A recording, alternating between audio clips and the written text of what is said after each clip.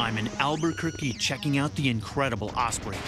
It's a transformer in the truest sense and provides an extremely fast way to get troops and artillery to the front line. Speed, range, and versatility make it the ideal platform for special operations. Soon, I'm going to be taken up to see the revolutionary Osprey in action. But first, I want to get a sense of what the pilot experiences when switching from helicopter to airplane mode.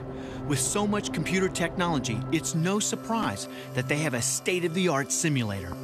So if you want, you've got the controls. So we're starting to lift off the ground, yes? Yep. It's like no other simulator I've been in.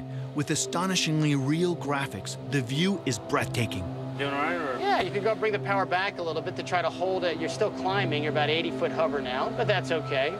The pilots need to be masters in handling both helicopters and airplanes. Lieutenant Colonel Cardoso assures me that it's really easy to fly, but I need to know what it feels like to change from one to the other. So go ahead and try some turns and kind of see how it feels. Right now, it's more like a helicopter right now because your nacelles are still in an upward position. So why don't we... This is awesome, by the way. Good. Let's go ahead and get a little speed now. Bring the nacelles forward now. Go ahead and click and move them forward. We'll go to airplane mode. Bring the nose up. Yep. Now give it one click forward. Got it. Now you're in airplane. Oh, look at that. I can feel the vibration all change. And you're in airplane flying at coming up on 240 knots already. Wow. So now your controls are very much like an airplane sims you've flown before. That's incredible. Flying the simulator was a virtual buzz, but there's no substitute for the real thing. It's time to see this amazing aircraft in the flesh. The Air Force guys are taking me up for a ride so I can experience the high-tech metamorphosis for myself.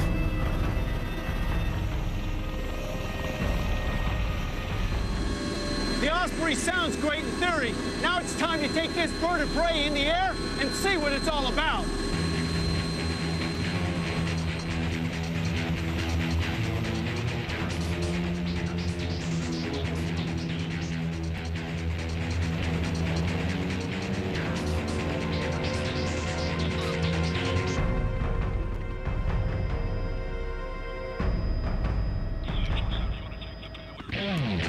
Now I can check out how the Osprey starts like a twin-rotor helicopter, executing a perfect vertical takeoff.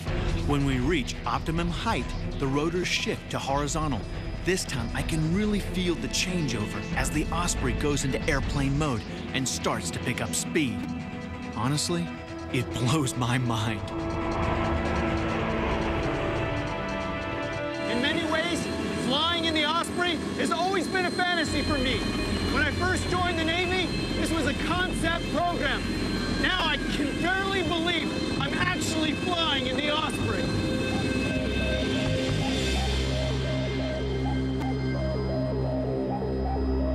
For added maneuverability, the Air Force version has a super sensitive radar, allowing it to operate at low level. It can follow the contours below in poor weather conditions or even in complete darkness. It can avoid threats, change its route, and choose discrete pickup and landing sites. And it's stealthy too. The Osprey is 75% quieter than a helicopter, but it also has a 95% reduction in heat signature, giving it the ability to drop off troops in difficult areas quickly and quietly.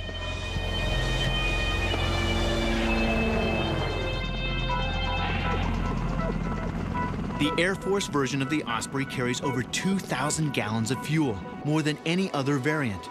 This gives it a combat radius of 500 nautical miles. If it needs to go even further, it can be refueled in mid-air. Today, I'm getting the opportunity to see this for myself.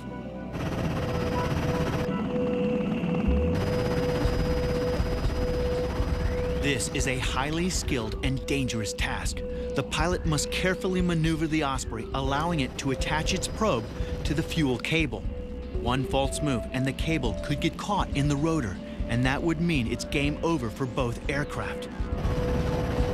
But getting it right is well worth the practice it takes.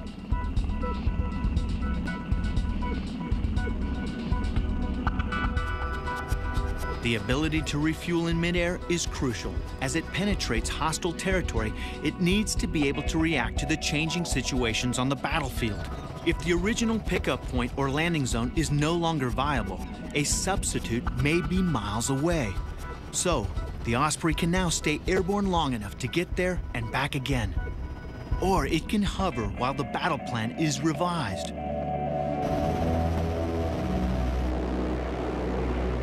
And if the new landing zone is on rough terrain and has no airfield, for the Osprey, that's no problem.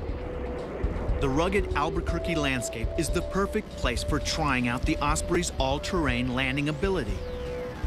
Now the nacelles switch back into the upward position as it descends vertically and quickly.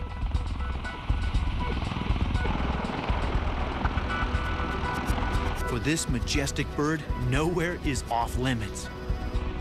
I think we're just starting to realize the full potential of the aircraft. This is just the beginning right now. That's why it's so much fun to kind of be on the ground floor of something that you know, without a doubt, has a long future ahead of it. All my operational time is flying the predecessor of the V-22, the H-46. I've got thousands of hours in that aircraft, numerous deployments, combat time, and I only wish back then that I had the capabilities that this aircraft brings to bear.